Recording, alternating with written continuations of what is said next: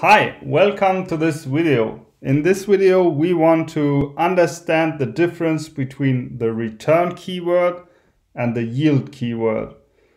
That's because the yield keyword is really the core you need to understand to get the concept of generators. So I already prepared a little code snippet here, and we use a return statement here. Yeah. So it's a function, and there's a loop, and inside the loop we have a return statement. So this print statement will never be executed because after the return the function stops. And I call the function 3 times and save the result in those 3 variables, and then we print the results. So let's see what's the output. It's 0.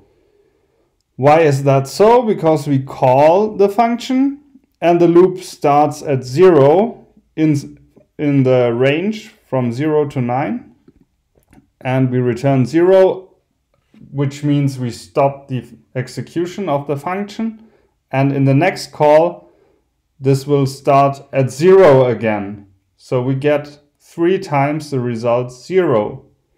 But actually we wanted to return each single number from the range and also print the separator.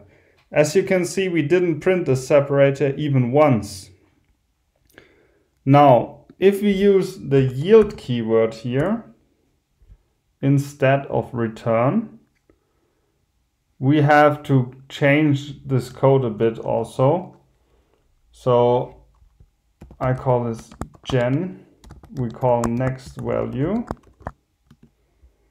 and here we just say next and pass the generator to it.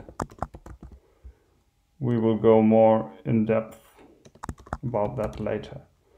So next, as you can see, it's a built-in function and it retrieves the next value from the generator. Now when we run this code, you can see we get the separator lines 2 times, and now the output is 0, 1 and 2 and not 0, 0, 0. So here you can see a basic difference between yield and return. Yield does not stop the execution of the function, it just interrupts the execution. So when we yield the 0,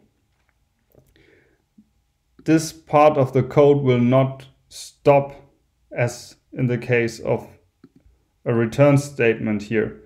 It will just wait here after this yield. So we get back the 0 in first, then in the next call we print this separator, and again we go 1 step further.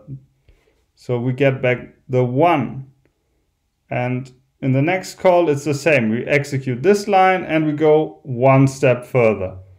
So as you can remember for sure, when we use the return keyword here instead of yield, the execution stopped, and the next time we called the function, the execution started from 0 again, from the range, from the beginning of the range again.